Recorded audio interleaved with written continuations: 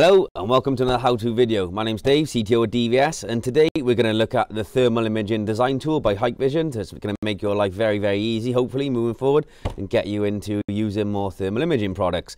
So first thing we want to do is subscribe by pressing this link here, this icon here, and then the bell, which should come on the screen there, will tell you when new content goes live. Make sure you do subscribe so you can automatically be notified when these things go live.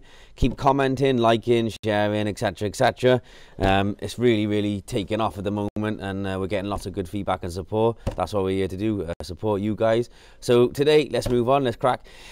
If you look in the actual post today, you should see the link along the bottom where you can download the thermal design tool. Simply download it, install it, and you'll get the icon as such on your screen.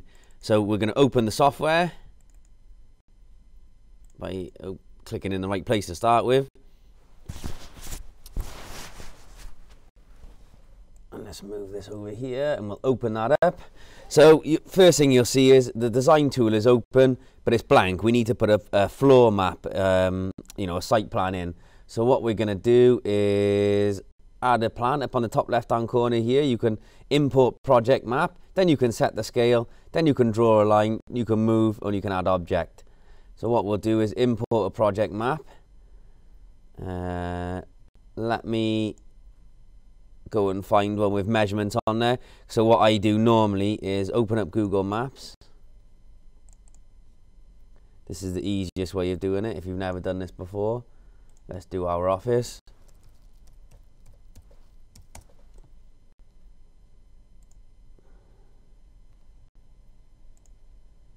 Maps. You will change it to satellite view. No, I don't want to use Chrome, thank you very much. So this is a satellite view of our office here. And what we can do now is, if we let that sort itself out, we can do a measurement on here. We right click in, measure distance, and we'll go from there to there. So it's about 52 meters, and then what we can do is screenshot this now. So if we take a screenshot, I use the snipping tool.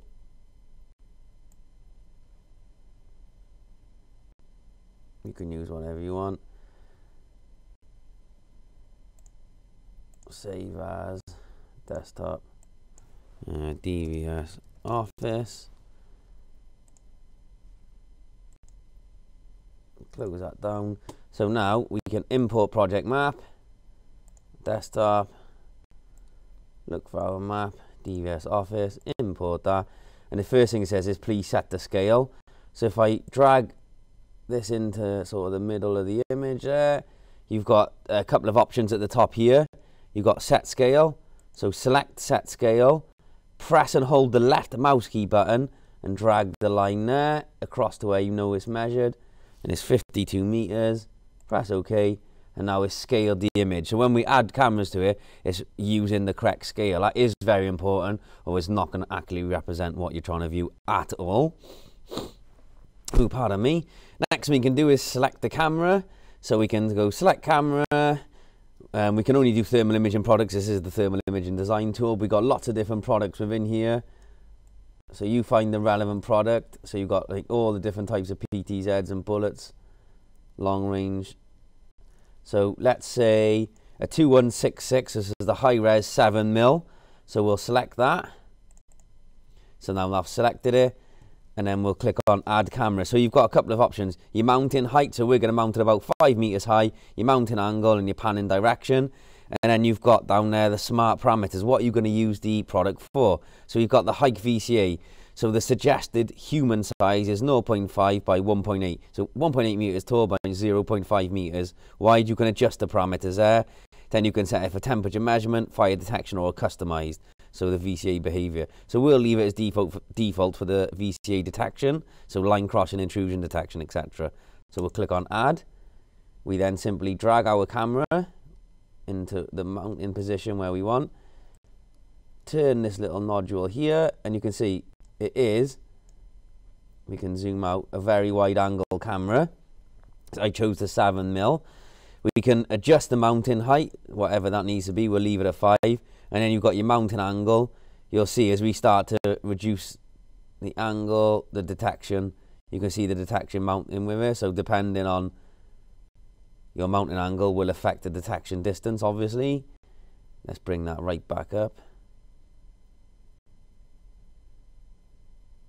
to get the maximum we can. About 37 degrees, you've almost got no dead zone in that, and quite, you know, we've covered virtually the whole car park with that, so that's brilliant. Then you can, what you can do is change the colour of the VCA. So if you don't like that colour, just choose another one. Under here, you know, whatever colour suits your background. I quite like the green. And you can change the behaviour analysis. So we could say the target width is actually smaller, a lot smaller, and it will adjust the detection area accordingly. So depending on the object detection size will affect the VCA read area, but it might easily represent what it will and won't catch. So we'll put it back to default, 0.5 to 0.8. And then once you have made that, you can obviously adjust the mounting angle as well. It tells you there, under this parameters, what the maximum distance of detection is, 61 meters. So from here, that is the maximum edge there, 61 meters. So it's a very nice indicator of what you can detect within this area, the maximum distance. So if I change it to temperature measurement, the maximum distance is 74, but that's based on a 1 meter by 1 meter object. If I do it via fire detection, you can see this camera doesn't have fire detection. It's not the T model. The T model is the one we recommend for accurate fire detection, although the non-T model does have fire detection. It's plus or minus 8 degrees. The T model is plus or minus 2 degrees accuracy, so that's the one you should really be looking at.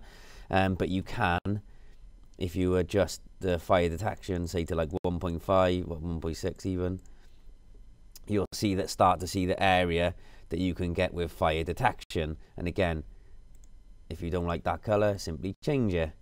What we are going to do is put it back to the Hike VCA, because that's the one we're interested in, line crossing and VCA. So what I would normally say is, one camera looks like we've covered there. We have got a bit of a blind spot there, and I could pan the camera around. But what we could also do is say, okay, add a second camera. We'll move that into this corner, and we'll pan this round. Now I can't see the... What you can do is just use this. I can't see the little turny nodule. My eyes are not too good. I should wear glasses like my doctor suggested. Or optician. We'll move this round, and we're going to get full coverage that way. So that's pretty much what I have got in my car park. I've got two thermal imaging cameras overlapping each other. So I've got a camera looking at the you know, my boundary this way, and the camera looking at my boundary and gate this way. If anyone comes into my car park area, we are well protected, the same around the sides and the back. So I do use two thermal cameras. Again, I can select any of my two cameras on the left-hand side there. I can select metric and imperial. What I can also do is, if I like to drag in a human or a car, so I could say, what does a human represent if I put them there? So you've got a human there, and you can move them around. You can start to see as you move closer and further away from the camera. If a human is there, it's that side. This is a preview. If I add a car, again, the car will be bigger compared to a human, of course. And if I select that camera there and do the same, so it just lets you add things as references, and it tells you there as you move a vehicle round, it tells you the pixels. If you look at the bottom right hand corner, the further or closer you come, it actually tells you the pixel on target, so you get a much better idea of what that object will look like actually in the detection zone. So it lets you build it really nicely. What we can do then, when we finish, we've designed our system, we're really happy with it. Click on preview there, and it tells us what cameras are in here, you know, mounting angles, etc. We can firstly save the report, so we'll put it on the desktop and save it as DVS Office Design. And we'll save that. That's saved as a design tool format. What you really want to do then is export the report to send it to a customer. Export it, so give it project name, so we'll give it DVS Office Design. Oh, help if I could spell. Project designer Dave Davis. Select logo file. If you don't select the logo, the Hikvision one will be displayed by default. But let's have a look and we'll change it. Just to put a DVS one in there. I could put a picture of me in there if I really wanted. Let's have a look. That's a small file, so it's going to be very stretched. But that's probably the one I'm going to have to go with. Yeah, okay. Select that, open that, that's fine. Then we select that, we select the report, so desktop. This is going to export as a PDF. So we'll click save on that. It's exported, I can close that. Close this down, yes. Now the report is here. There's a PDF. So it tells me when it was designed, the name of the project, etc. There's the site layout. And there's each camera. So it tells you the model number, resolution, focal length. Tells you everything that you need to know that you put in there. And your complete camera list. So this is the first edition. So far I let you put cameras on there and work out whether that camera will do the job you require or whether you actually need more than that. So hopefully you can start using it. As I said, download it from our the link that we'll put up on social media. If not, ask us here. If you've got any questions about the thermal design tool, give our guys here at DVS a call. Give us, drop me an email, drop us a message, whatever you like. Hopefully you'll find this a benefit. I say, join us next week for some more how-to videos and we can learn a lot more. Thanks for all your support, all your help, and I'll see you all soon. Have a good day.